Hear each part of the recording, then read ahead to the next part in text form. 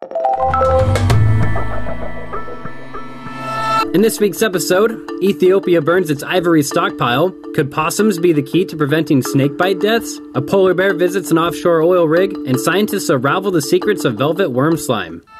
Starting in Ethiopia, where the country's entire 6.1-ton ivory stockpile has been burned. The ivory was stored after seizures from poachers and traders over a 20-year period. In the last 3 decades, Ethiopia has lost over 90% of its elephants.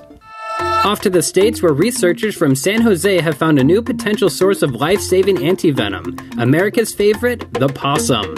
These so-called pests might be known for being ugly trash raiders, but they carry a special peptide that can neutralize deadly snake bites.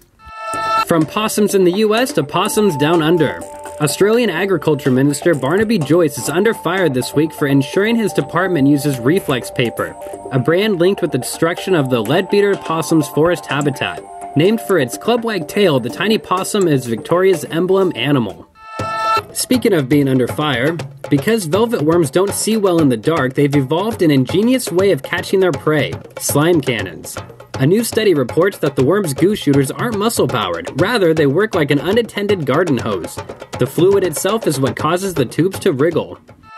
Sticking with bodily functions, marine biologists from Harvard and Vermont universities have found that whale feces plays an important role in moving nitrogen in the ocean.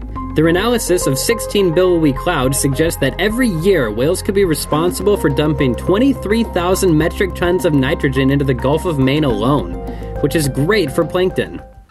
In more whale news, dozens of volunteers and wildlife officials in Western Australia have been racing against the clock to save a pod of long-finned pilot whales that stranded early Monday. 6 whales were successfully herded out to sea, but despite rescue efforts, 12 animals were confirmed dead on site. Biologists in Canada are working to flesh out the kinks in a plan to build clean energy turbines off the coast of British Columbia. Johnson Strait's powerful currents could be great for spinning power turbines, but the area is a critical habitat for northern resident killer whales, listed as endangered by the Canadian government.